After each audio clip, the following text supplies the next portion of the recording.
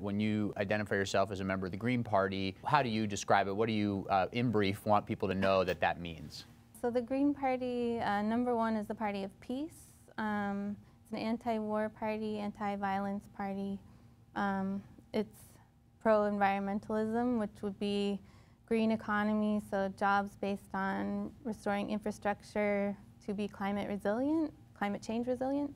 And it doesn't take money from corporations, and it's grassroots, which is actually hard to understand if you're not part of it. So all of the instructions, as it were, for a party member, for a party representative would come from below, from the people in the district. Thank you.